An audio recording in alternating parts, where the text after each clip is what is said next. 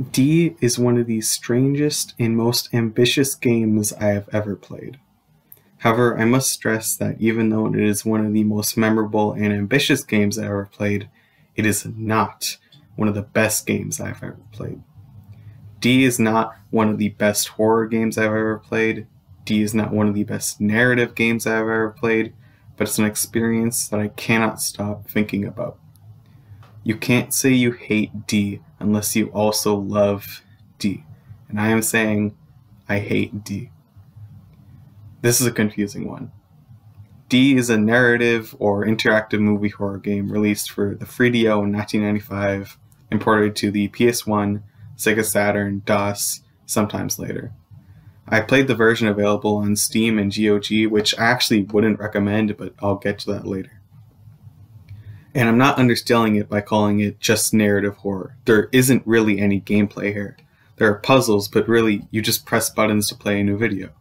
D is a horror game where you can't die. Well, kind of, but I'll get to that. D was made at the height of the full motion video craze. Now, before this, most FMV games were glorified episodes of TV where you occasionally pressed a button to continue instead of seeing a death animation. But D is different. D is fully CG animated, which may not seem like much, but you have to remember this came out 5 months before Toy Story, the first fully CG animated film. I know D doesn't look nearly as good as Toy Story, but it was made by a much smaller team, and the CG still looks okay. The unorthodox way the game is played and presented is both D's greatest strength and its greatest weakness. Let's start with the good. Being fully FMV helps D have a better presented story than most of its contemporaries. However, the gameplay suffers because of it. D's gameplay is, in a word, clunky, and the game being clunky breaks your immersion and in turn hurts the story, especially the pacing. You play D with only really 3 actions: move forward or turn, interact, or use an item. However, each of these has some problems. Movement in D is limited for obvious reasons, but sometimes it can be more limiting than it needs to be. For example, take this room early in the game. I open the door and see a drawer. I push forward and go to it. I do what I need to do and then turn around. Laura, the main character, completely turns around, back to the door, ignoring the other half of the room. This tells me that I can't go to the other part of the room, so I leave. Keep this in mind. She turns towards that side of the room and keeps going. Eventually, I get stuck. I can't progress without the information and items I don't have. Roughly 10 minutes later, I come back and realize that you can go to the other side of that room, but only from the door and not from the drawer. But I'm stuck again. So 15 minutes after that, I break down and check a guide because I had been playing for more than half an hour and basically nothing had happened. And I find out I had put the paper in a bowl of water I didn't even know was interactable, let alone interactable with the paper. Again, I had been playing for over half an hour and had opened one room which wasn't even useful to me yet. Did I mention that if you play the game for more than 2 hours, you automatically get a game over? Now, I will admit, the game got less confusing after that section, except for something else I'll get to later. But the story takes a hit if I'm just wandering aimlessly for half an hour. Again, there's a 2-hour time limit, so that's a quarter of the game. Let's talk about that story. So it's a little bit unclear, but here's my understanding of it. Spoilers, by the way, but honestly, me explaining the story is probably just as good an experience as you actually playing the game.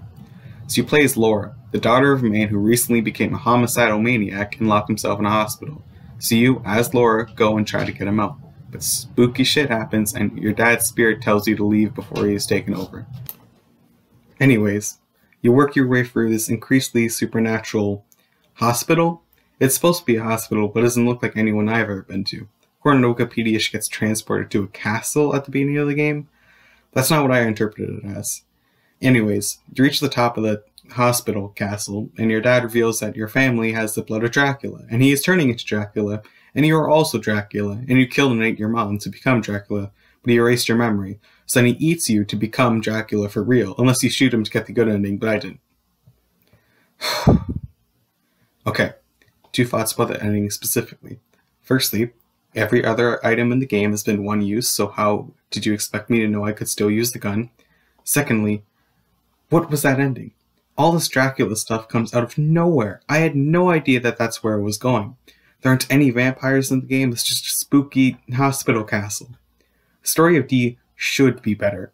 It feels like it was handed to them on a silver platter. Why was this chosen to be the story? Maybe I'm spoiled by better horror game stories, but this just feels empty. Like there should be more here, instead of just fucking around for 2 hours to get told you're Dracula or whatever. Speaking of fucking around for 2 hours, let's talk about that. Now, I talked about the opening section, but let's talk about the end of the game. This fucking section is human dog shit. I spent around 40 minutes in this place, and again, it would have been way longer had I not used a guide.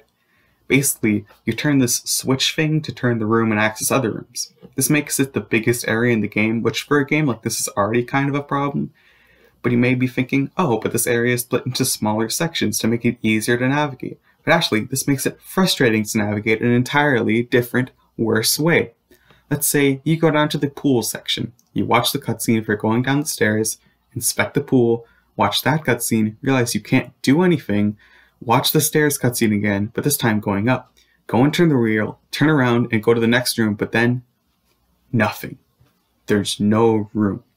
The rotation is filled with more uninteractable walls than actual rooms, for some reason.